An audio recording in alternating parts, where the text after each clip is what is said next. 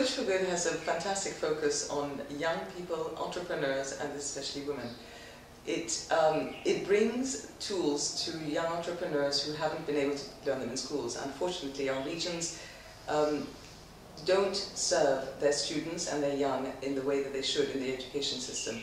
We are taught by rote, we are taught to memorize, we are not taught to think critically, to take decisions, to negotiate, to have self-confidence, and to have the ability to analyze a problem. Coach4good can make a difference. It will help you structure your thoughts, it will help you use your critical capacities, it will give you confidence, it will help you become a strong entrepreneurial leader, and above all, it will help you contribute to your society in ways that it really needs you. Often our young people are not taught to think critically, they're taught to memorize. What happens is that it stifles their creativity, it stifles their thought processes, it stifles their critical abilities.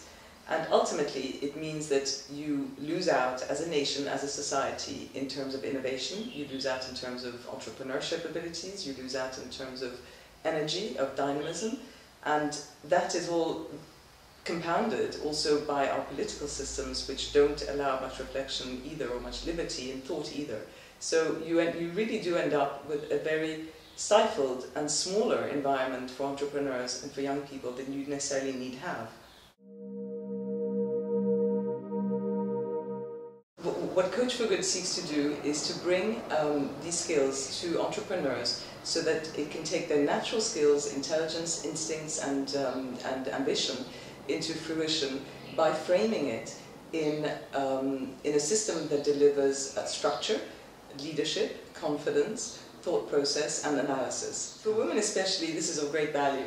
We live in a world that is fairly patriarchal and not always encouraging of women and of their business abilities. So it's important to support women in their ambitions, it's important to give them the tools that they need to go forward and have the confidence to build businesses and to lead them. So in trying to see the big picture, it's sometimes difficult when you've got so much going on and so much operational that needs to be done on a day-to-day basis, so much in your life in general, big decisions, small decisions. It's very difficult to prioritize, to categorize, and decide how you're going to go forward. It's helpful to have a coach give you the structures to manage that decision-making process. Sometimes it's instinctive, you will know instinctively what the right decision is, but often you need tools, arguments, and strategies to back up that instinct.